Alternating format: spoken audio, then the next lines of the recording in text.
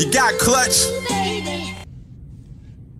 What's going on, people? It's your man Johnny Clutch Cards, aka Johnny Clutch Crypto, back at you again with a new video for our Bobcat. So we have our Bobcat here sitting on the desk, and we've been running for a week with the nice little Bobcat antenna.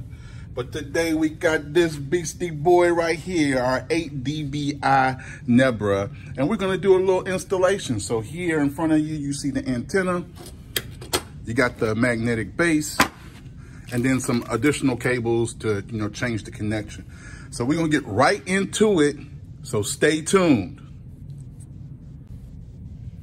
Okay, first things first, we gotta power off our Bobcat. So we're gonna come back here to the power section. We're just gonna unplug this boy. Light off, it's powered off.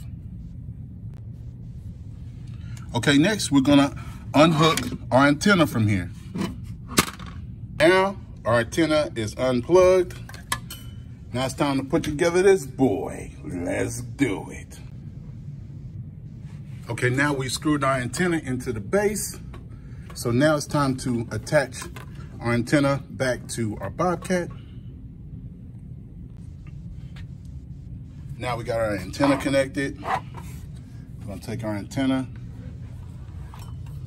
install it over here. Out of the way. Yes, it's by window. I know. But this is the only spot I got right now. So we installed it here. Now we're gonna put some power to this boy, and we're gonna adjust our antenna in the application. Let's go. All right, now we got everything installed. We're gonna put our power back in.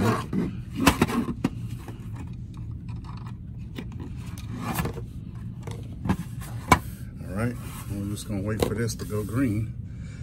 Again, once it goes green, we'll connect to it in the app. First thing we're gonna do once we're in the app, we're gonna go ahead and locate our hotspot. We're gonna go into the settings. We're gonna select update hotspot. Once this goes through, you should get a screen like this one that shows update antenna or update location. We're gonna update our antenna. So we have to select our antenna.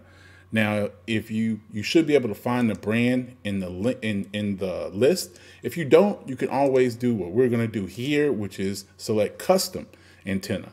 Once you select custom antenna, you're going to go down and delete the gain out and put in the proper gain on that antenna. Ours is 8 dBi, and then you're going to set the height. And once the height is set, you should be able to move on to finalize, where you would hit update antenna, and that will submit the transaction to the blockchain. Once it's submitted to the blockchain, you should be able to view that particular transaction in your wallet. It might show as pending for some time.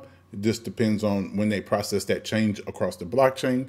You should be able to see it. Once it's finalized, every time you look at your hotspot in the Explorer and other places, you should see the antenna show properly on your hotspot. And that's pretty much it. So hopefully this helps you. If it does, please, leave a comment down below. If you need more help or you have questions, as always, I am your main man, Johnny Clutch Cards, aka Johnny Clutch Crypto. I am always for the people, by the people. You only got me and the Constitution. Peace.